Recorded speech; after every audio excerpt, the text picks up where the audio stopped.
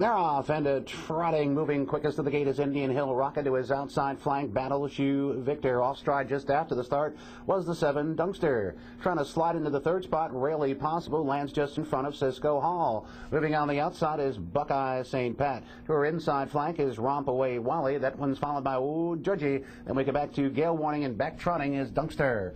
Around the paddock turn and hit toward the opening quarter, and Battle Shoe Victor has the lead. Indian Hill Rocket ready to move from the pocket. They're about the opening quarter and a quick 27-4. Pass in front of the fans in the stands for the first time. Here comes Indian Hill Rocket and Kevin Wallace making their way to the top. They move around Battle Shoe Victor for the lead. Really Possible is third. Here comes Dave Plone. BuckI St. Pat, the only mare, is first up.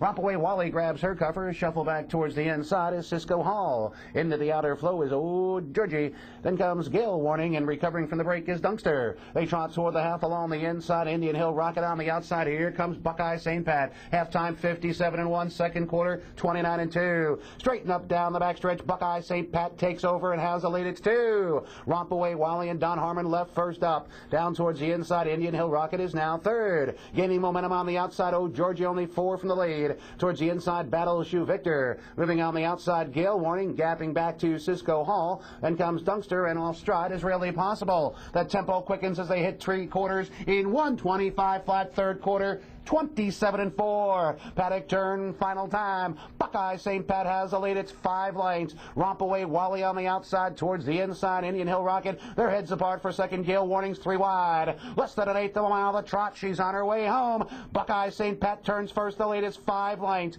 In between horses, Rompaway Wally trotting up late is Gale Warning, but it's way too late. BuckI St. Pat along the inside, and Dave Pallone win the Mac Lobel 154-3. Finishing second was Gale Warning. In between horses, Rompaway Wally, and a photo for the 4th spot.